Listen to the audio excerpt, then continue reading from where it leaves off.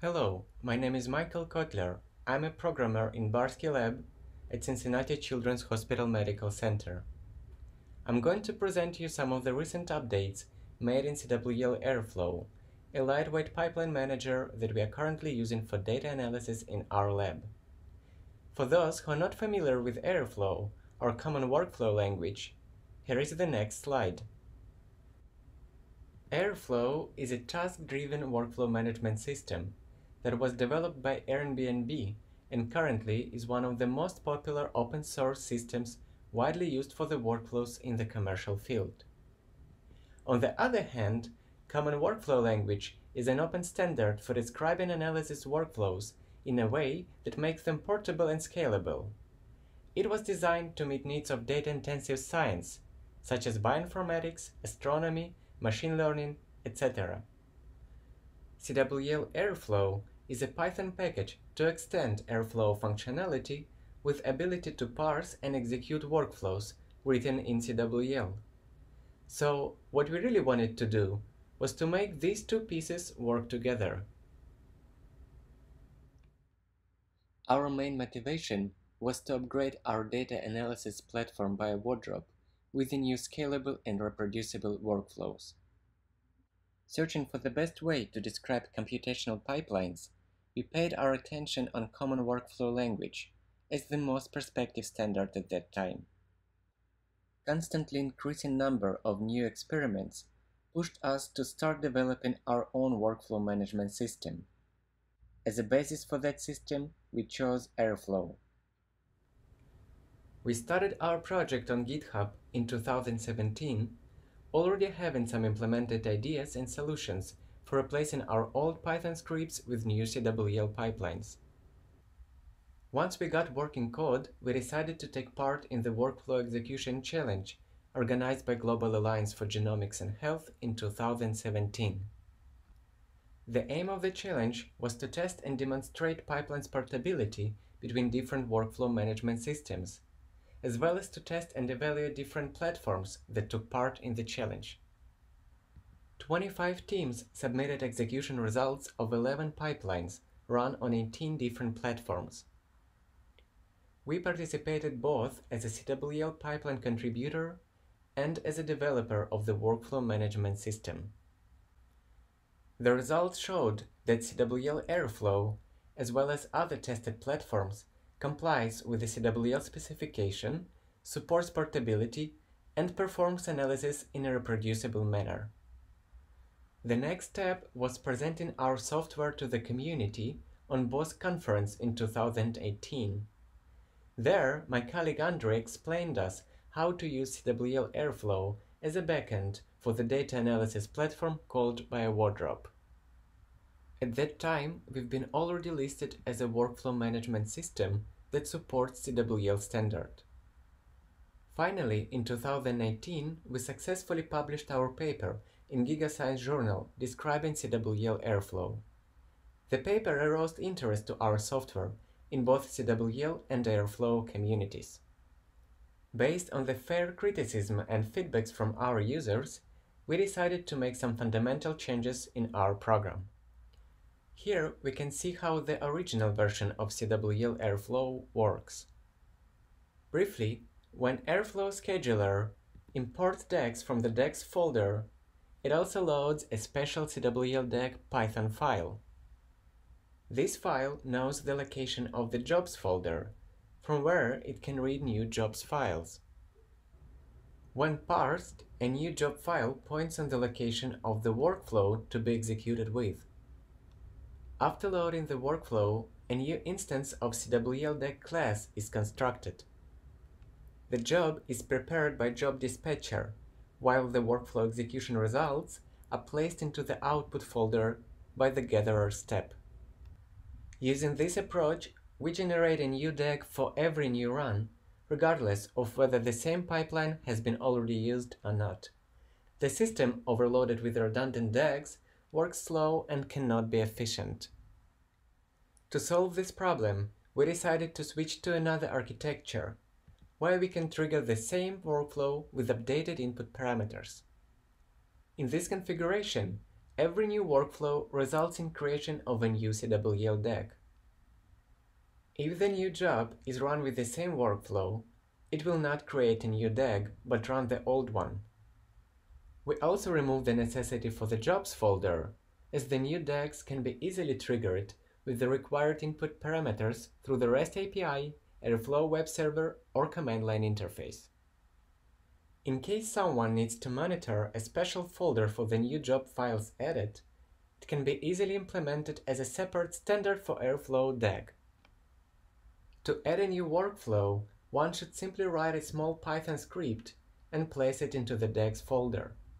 Only two parameters are required to initialize a new CWL DAG: path to the workflow file and DAG ID.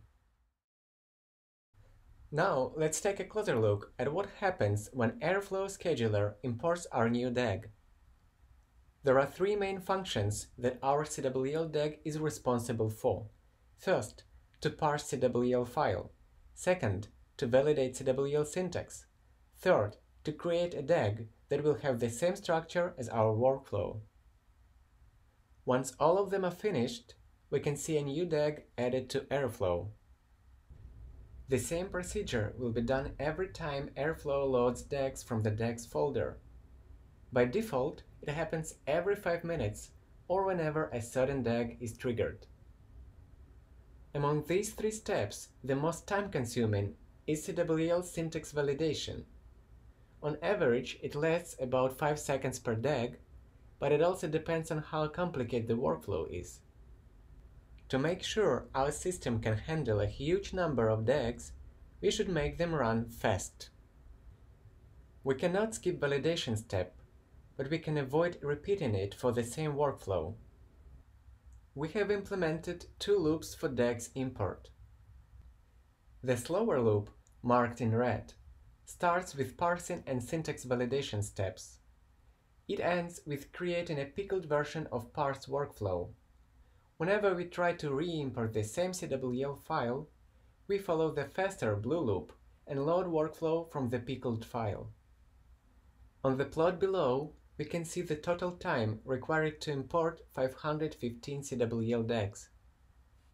We have run it 5 times, comparing our approach with the standard for Python JSON load function that does not perform any CWL syntax validation. As you can see, at the very beginning, our approach was almost 2 times slower than JSON load, but in the next iteration, we shortened DAG's import time 10-fold. When DAG is triggered, Airflow will try to run it. For this particular example, the simple bioinformatics workflow will start with preparing the input BAM file. Then it will be converted to BitGraph format, then sorted and converted again to BigVig file. Outputs will be saved at the final step. As we all know, Airflow implements a traditional task-driven approach. Task starts its execution only if all its predecessors have successfully completed. Moreover, tasks are not supposed to exchange any data with each other. At the same time, scientific workflows are more data-oriented. So what we really should be interested in are not computational tasks, but the data produced by them. To make Airflow somehow more data-oriented, we have implemented the following 2 principles. Combining tasks based on the CWL workflow step inputs and outputs allowed us to define the execution order that reflects the data flow in the original workflow. As a mechanism for transferring data between tasks, we use standard for Airflow XCOM messages, through which we share locations of the files produced by every workflow step. We understand that we cannot make a data-driven system from Airflow, because it was not designed for that. But we see our approach as a good solution for running scientific workflows. Airflow is capable of running on an average laptop, but for large-scale data processing, it's more common to distribute tasks over multiple nodes. Airflow has a built-in Celery executor that allows not only to balance the load over the different machines, but also to define task priorities by assigning them to the separate queues. To run CWL Airflow on the salary cluster, we need to make sure that our DEX folder, as well as temp and outputs folder, are shared among all nodes. Here we can see an example of a CWL Airflow salary cluster of 4 nodes. The tasks are submitted to the queue by the node 1 and executed by any of the 3 workers. Node 1 runs 2 mandatory components, the Airflow database and scheduler. The latter schedules the task execution by adding them to the queue. Whenever an arbitrary worker pulls a new task from the queue, it runs the task and returns the execution results to the temp folder. The final step will move results to the output folder. Node 1 can optionally run the Airflow web server and the salary monitoring tool Flower to provide users with the pipeline execution details. In order to give a proper control over the workflow execution process, we developed a REST API. It allows users to create new decks, trigger existing ones, and get the information about the running jobs. We added endpoints for the most commonly used commands from Airflow command line interface. We also integrated Workflow Execution Service API, developed by Global Alliance for Genomics and Health. WES API describes a standard programmatic way to run and manage workflows. This standard API, supported by multiple execution engines, allows users to run the same workflow using various execution platforms. To sum up, I would like to mention the following updates.